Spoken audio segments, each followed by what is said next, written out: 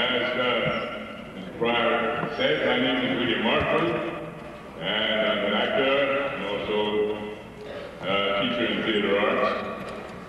I'm trying to think on a few things that might have appeared in that you might have seen.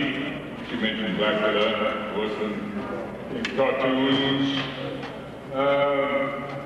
There are a number of other things over the years that I've done in the commercial theater, television, vision, film, and I began working on stage in New York as a very young man.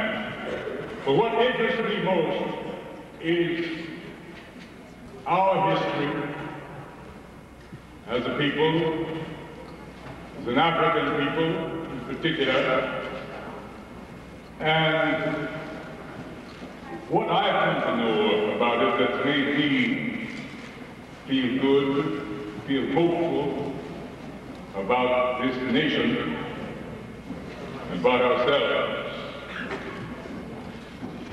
I'm from Gary, Indiana, and I went to Roosevelt High School there, and I remember while in the social studies classes that I attended, I didn't read very much about us. I didn't see many pictures of us. These were hand-me-down books, I think, that came from white schools largely, who at that time indeed were not interested in us, other than in servile capacities, serving the society in a menial way. And therefore, we didn't get to know very much about ourselves. I read a lot about Booker T. Washington, George Washington Carver, but I don't remember reading very much about Frederick Douglass. And yet, I saw a bust of him that a very remarkable African artist had done that was right in front of the auditorium there at Roosevelt High. So I began asking questions. Why would there be a bust about Frederick Douglass and so little about him in the history books that we were seeing at that time? And one of our older, wiser students said, well, I've done some reading outside the school about Douglass, and he was one of the greatest men that ever lived. I said, what made him great? Why would he be great for me or for you? He said, because he bothered to educate himself, despite the fact that he had been a slave. He taught other slaves to read and write in secret, when the penalty for teaching a slave to read and write was death, no matter who was responsible for it. And he, upon escaping, joined the American Anti-Slavery Society and became a speaker in the North. Traveled throughout the North to educate the people there about the conditions, the subhuman conditions that existed for his people. And he kept trying to draw a parallel by saying, if one people is treated in some god-awful fashion by another people, that people who are responsible for it are doing themselves a terrible dishonor. They are making terrible investments in the future in terms of how they are going to be treated ultimately. So these things ultimately begin to balance out. So my focus as a victim, opposed to just being an actor on the stage, on the screen, TV on occasion, was to develop works by which I could share some of what I had come to learn about people that we would find ourselves very able to identify with and to feel that these are people I would like to know more about. I would like to be like these people. I would like to add to being like these people with my own findings, my own intelligence. So that's why I think it was in '53 that PBS, the public broadcasting station, gave me an assignment, because I talked about it a lot, to write a one-hour presentation, a one-hour story on the life of Frederick Douglass. And there's a lot of material of this man. A lot of people who've written about him and been inspired by him. But I think some of the finest things about the life of Douglass is what Douglass himself has written. He was a man, a very far-sighted man, who knew or suspected that we would be ascendant to one day, long after his death. He lived 78 years, born in about 1817, a slave in Maryland, and he died in 1895. So he covered almost the entirety of the 19th century, his life. And he touched on every significant issue that had to do with human life and the perpetuation of human life in good health. He was the first women's rights man at Seneca Falls in New York in 1848, I believe it was. There was the first women's suffrage meeting. There were many men present, but Frederick Douglass was the only one who voted in favor of women's suffrage. Frederick Douglass became a conductor on the Underground Railroad, particularly in Rochester, New York, where he had become the editor of his own newspaper, the North Star. And against the advice of many friends who felt that he should just be a member of the abolitionist movement, speak as often as you like, but don't become the editor of the newspaper. That's not important. There are already newspapers in existence. William Lloyd Garrison's The Liberator takes a magnificent stand relative to the importance of getting rid of slavery. Douglass insisted that it was important that the people themselves, who were being oppressed, speak for themselves. And in so doing, speak loud and resonantly about the inhumanity of man against man. So these were aspects of the play that I put together for PBS. It was very warmly responded to by the press throughout the country. Many people said it's high time somebody remembered Douglass. He has so much to tell us. I remember a great singer, actor, activist, athlete, Paul Robeson. Is that a name anybody knows here?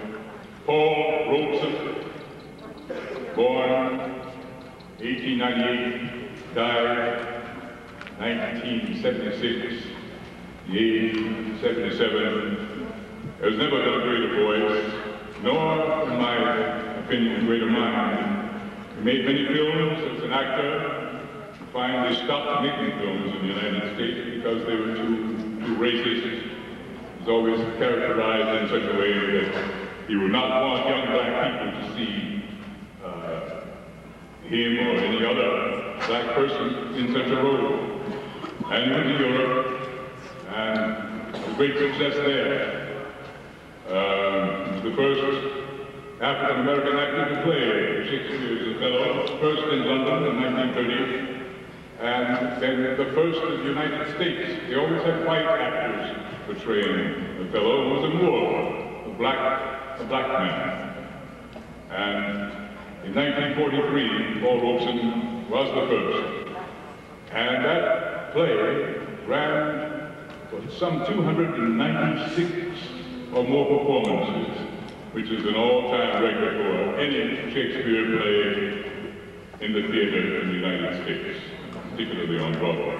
This Paul Robeson, whom you'll want to read about, R-O-B-E-S-O-N, Robeson, Paul, you can find his books right here at this school, I'm sure. Spoke of Frederick Douglass as being our greatest teacher. Teaching us what? Teaching us about ourselves, about our potential. Teaching us that we have every reason in the world to love ourselves, to respect ourselves, and to make something of ourselves in this world. And to help liberate this country from its asinine, vile, racist policies toward not only black people, but Asian, others, and to the poor whites. Douglas was a man for all ages, and in short, that's the direction I've chosen to go, to develop works on the lives of our ancestors, be they in our family or somebody else's family, who have made contributions to the growth and development of this country and other countries and our minds. And that is where I stand. If you have any questions you'd like to ask about anything, would you like to take a nap?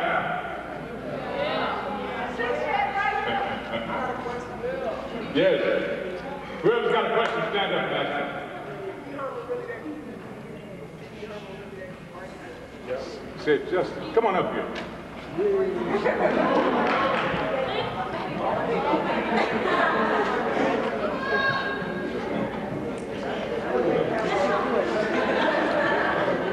I said, Brother, be right here in a moment to share the question. Speak up. Is P.D. Herman? P.D. Herman is a businessman, and he decided that the character he created is going to make a lot of money for him, and it has. So I don't think he's goofy either, although the character seems to be serious. Oh, what that sweet. Anybody else with any rich questions to ask? Yes. Come up. To get what? Why you know you come out today?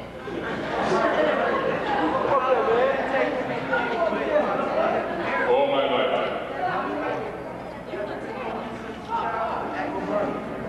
I was always doing something, you know, in that area, singing,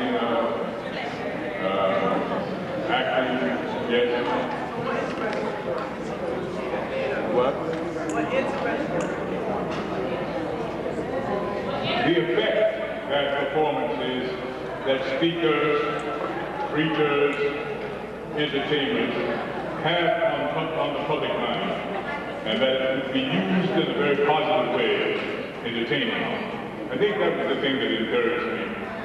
Oh, yes, sir. How long did it take you to make Blacula? That was a six weeks to film that picture. Blacula. That's who I was. Who was you? Hey. Hey.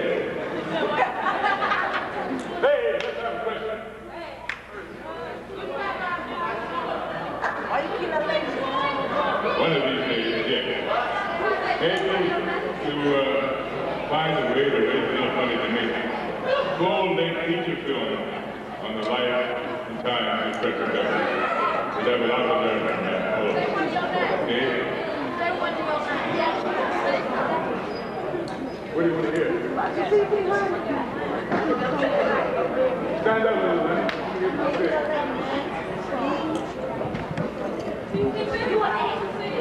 Can't hear you. Brother? What producer helped you start your career?